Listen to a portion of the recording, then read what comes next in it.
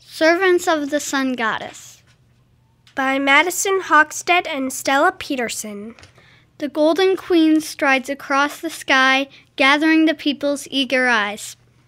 They stare in awe, they stare with love, until the light is diminished up above. Their golden manes glint their last, as the shadow of night is cast. But the sun is revived, it glows again, it shines its light across the glen. A lone sunflower drops a healthy seed, trusting fate will be a supportive lead.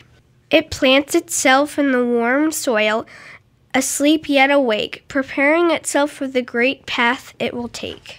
A green sprout shoots out of the ground, growing and growing, safe and sound.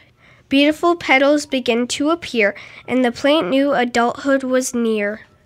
The plant watched her golden majesty, seeking guidance away from the growing catastrophe. She fears death is close, so she bears a seed to live and experience a wonderful growth.